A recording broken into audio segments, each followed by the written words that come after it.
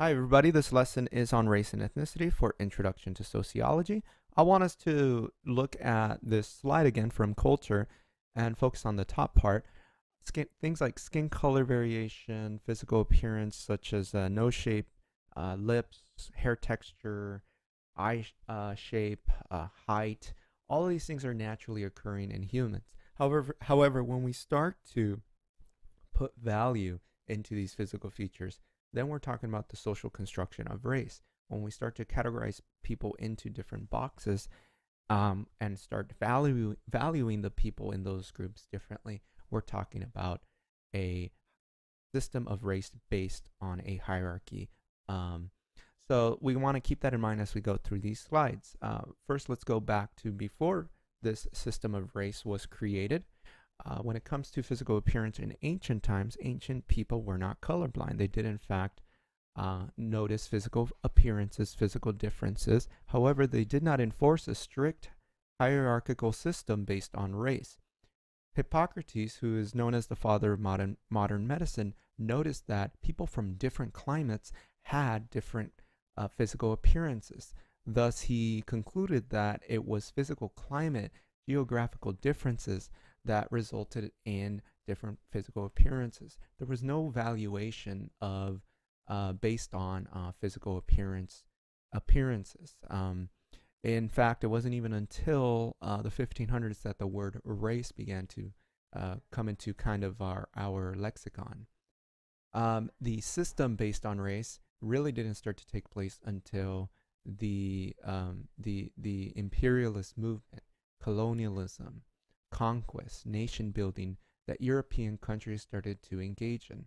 European countries started to engage in this something called nation building, which meant that they needed resources. They needed, in the case of Spain, additional souls for the Catholic Church. And so they went to other lands. They focused their energies on building the best weapons, the best boats with the best equipment, and they also trained men to be the most savage and the most driven to get the job done. And so these folks landed on lands where natives were already living fairly peacefully, engaging in their own societies, and of course created a hierarchy based on race. They started to, when they came across the natives, based on their Eurocentric beliefs, they saw these individuals as uncivilized. They saw them as needing father figures. They saw them as children that needed to be taken care of.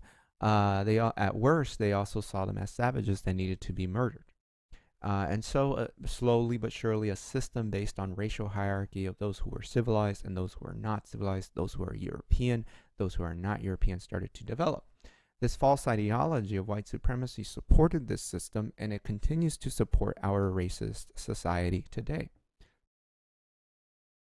From 1500 to the 1960s, slavery and Jim Crow were justified through white supremacy ideology.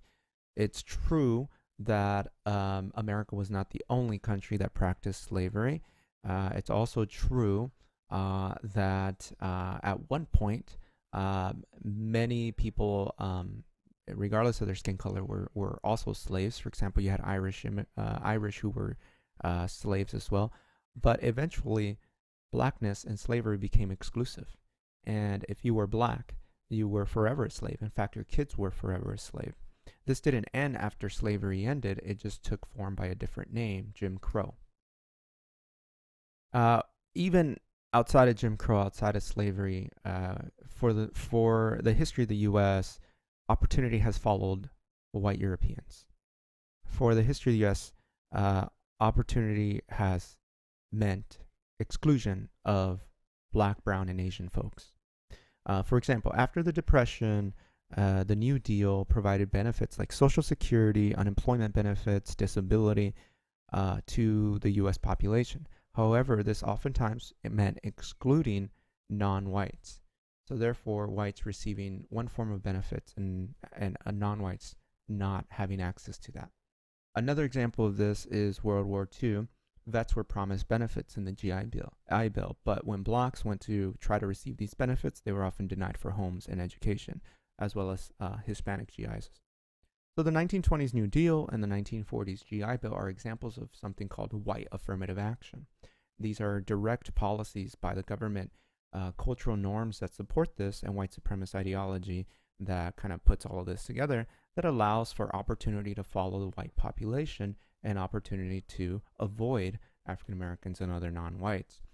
The U.S. also has a history of selectively choosing migrant patterns as is convenient to the capitalist economy. So, for example, many Chinese men were recruited. Chinese women were not allowed to come to the U.S., but Chinese men were to work on various projects in the U.S., including the railroad system, which developed all sorts of wealth for people, except for the Chinese, of course. And after they were done with this cheap source of labor, they were kicked out. Further still, overall, you're not only going to see valuation of the white race based on opportunity, economic opportunity, but you're also going to see valuation based on physical appearance. And so Black and brown people and Asian people are subjected to Eurocentric beauty standards, meaning they have to change their eye shapes. They have to change their skin color. One of the most common surgeries for Asian American women is the changing of their eye shapes. Symptoms of racism can be seen in the statistics today. Poverty rates among Native Americans and African Americans are higher than those of whites and Asian Americans. And although Asian Americans are a minority, we see them kind of on the low end of the poverty rates. That can be explained by selective migration process that the U.S. has, selecting Asian Americans and businesses that recruit Asian folks from wealthy and educated countries. When it comes to things like the incarceration rates, dropout rates, home ownership, racial wealth gap, income gap, and on, we see that symptoms of racism continue to exist today. So a lot of the racism that we see today are actually just systems of this broader system of privileges. So when it comes to incarceration rates, for example, men are incarcerated at a higher rate than women, but when you split up the men into different racial groups, you can see there's a huge discrepancy between white, Black, and Latino men. In fact, you have a 1 out of 3 life opportunity of ending up in jail if you are a Black man. When you split up the women, the same racial hierarchy exists as well. So we see that this racial hierarchy isn't just about who's preferred over the other, it has real life consequences. When it comes to types of racism, interpersonal racism refers to a person's firsthand experience of racialized discrimination. So everybody can experience interpersonal racism, including whites. Whites can feel discriminated against, for example, when they're around predominantly minority people. White student, for example, can be bullied. Hate crimes do happen against white people, not as often as they do against other minorities and religious minorities, but they do happen. The FBI actually keeps track of them. And systemic racism, on the other hand, is something that happens over generations. These are policies that have been implemented throughout the history of a country like the U.S., where the white European race and members associated with that population have been granted privileges that are not granted and, in fact, denied systematically to others. Systemic racism is not something of the past, it's something that continues into today's societies. Our policies and practices today continue to benefit whites while continue to exclude African Americans from opportunities.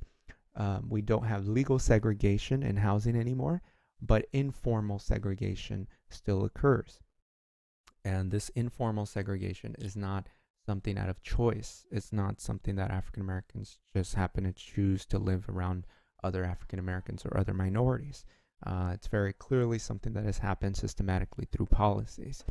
So when it comes to types of racism, one of the types of racism that is thought to believe to exist for many people is reverse racism, that when a white person does something that they are discriminated against because of their skin color, that whites are attacked in some form or another in our culture.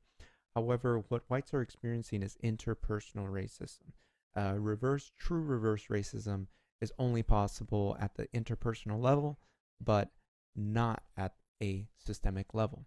In order for true reverse racism to actually happen, is if we would have to go back in time, convince African, Asian, and American native countries and nations to conquer European nations and implement a system that privileges non-Europeans and also subject Europeans to non-European standards. Lastly, we would make European countries so poor that they would want to migrate out of their countries and live where black and brown people live. That's what true reverse racism would look like, but that's not what's possible at all unless we have a time machine. Let's go over some concepts that are often confused: race, ethnicity, and nationality, or REN. Race is exactly what we've been talking about, a system of privileges based on racial classifications. Ethnicity, on the other hand, is a person's cultural background, the food that they eat, the religion that they practice, the language that they speak, the customs that they have, and the norms that they enforce within their own groups. This a lot of times is related to the country of origin that people come from, and is kind of related to your connection to the old world. So, for example, you might be an American citizen, but still practice ethnicity. For example, you might still eat food that is customary to your country of origin or your family's country of origin. Nationality is your citizenship. So it's who you are, what country you are a citizen in. And so being a citizen obviously brings certain rights and privileges. So those three concepts are often kind of confused, so they need to be separated. When we think about biology and whether or not it can prove whether race is something real, the fact is it cannot. For the longest time, biology practiced a sort of racist biology in eugenics, which was now proven to be a fraudulent science that tried to genetically breed some kind of supreme human. And particularly, eugenics focused on race and how whites, through genetic science, could be shown to be the supreme race. However, this was not possible. Eugenicists eventually realized that this is a false science, that it just can't be shown that whites are an exclusive race of people. Of course, we know that everybody is a Homo sapien. No one is of a different species, and so therefore eugenics just kind of fell flat on its face. Eventually, biology is to where we're at now, and most geneticists even agree that race, as we know it in society, is socially constructed. The genetics in our bodies do not match up with the racial groups in society. So to kind of prove this, we can look at these three folks and try to guess what race they are. The person on the left, some people might say that's a white person, or some people might say that's clearly a black person. The person in the middle, someone might say that's a Hispanic person or an Asian person. The person all the way on the right might say, well, that person looks white, or maybe Italian, or maybe Hispanic, right? It's hard to tell, and that's the whole point. Biology cannot tell us, physical appearance cannot tell us what race is. Only these individuals can tell us who they are based on REN, race, ethnicity, and nationality. So when we think about society and race today, we know that it's not biologically real, but obviously it still has real social outcomes. We are living in 400 years of white supremacy ideology and still counting. I mentioned that Jim Crow legally was over in 1960s, but we live in a new Jim Crow era where overt racism is no longer acceptable, but subtle forms of racism are still very much practiced in today's society.